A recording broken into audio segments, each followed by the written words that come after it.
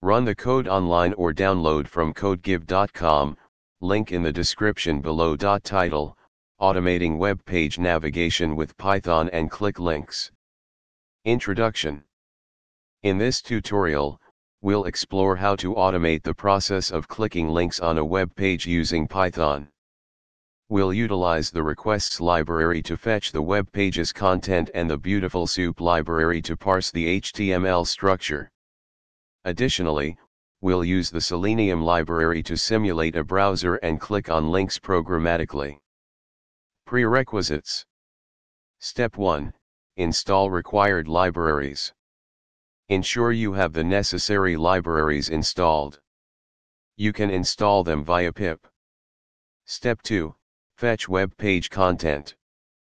First, let's retrieve the content of the web page using the requests library. Replace https://example.com with the URL of the web page you want to scrape. Step 3. Parse HTML content. Now, let's parse the HTML content using beautifulsoup. Step 4. Find links. Next, let's identify the links we want to click. We can use various methods provided by beautifulsoup to find links based on their attributes or text. Step 5. Click links, using Selenium. To programmatically click on links, we'll use the Selenium library, which simulates a browser.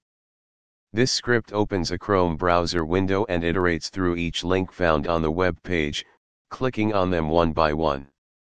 Make sure to replace webdriver.chrome with the appropriate driver for your browser, example webdriver.firefox, for Firefox. Step 6. Close the browser. Don't forget to close the browser once you're done. Conclusion. In this tutorial, we've learned how to automate the process of clicking links on a web page using Python.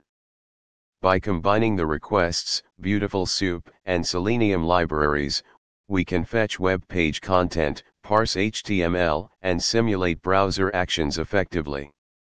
This approach can be useful for various web scraping and automation tasks.